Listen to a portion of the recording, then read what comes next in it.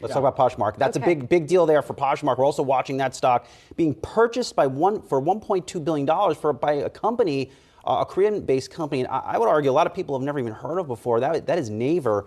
An interesting deal here. I think it's almost a play. Poshmark, of course, online resale company, and then Naver, more of a content-focused company. Put these two together, maybe they will help just be able to drive more sales for a Poshmark, but again, big transaction here. And of course, also interesting timing, Julie, which you flagged in our morning meeting this morning too, comes before the holiday season. Interesting to see them making before the holiday season, after Poshmark shares have collapsed, and then they make this decision to sell instead of holding out for some kind of recovery in sales, some kind of recovery in the stock price. So indeed, very interesting here. And the price at which this happened, $42 was the initial offer price for Poshmark. And you see where it is trading now.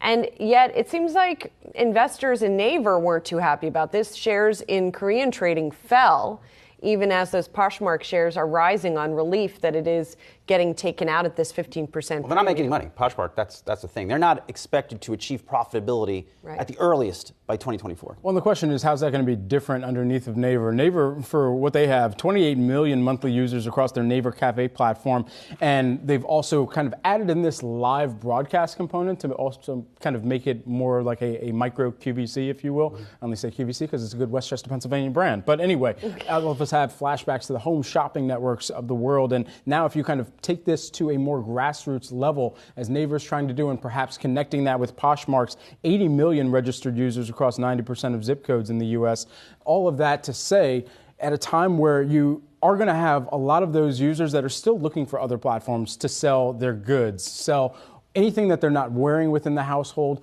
and just trying to kind of get that on the platform, get that listed, and get some type of income generated from that. It's a question of whether Poshmark still has enough of the net promoter score positivity in order to attract some of those new users, and for Naver to be able to benefit from that over the long term too. Well, if our viewers want to buy my papers right here, just tap it. Just tap the screen. You can buy my papers. No, I'm just. You can make that into an NFT. Yeah, we probably could. All right, we're going to talk to Poshmark founder and CEO Manish Chandra in the 10 o'clock hour. Looking forward to catching up with Manish. Again, he founded this company in 2011. We've followed their journey pretty much ever since, especially as a public company. Looking forward to catching up with Manish.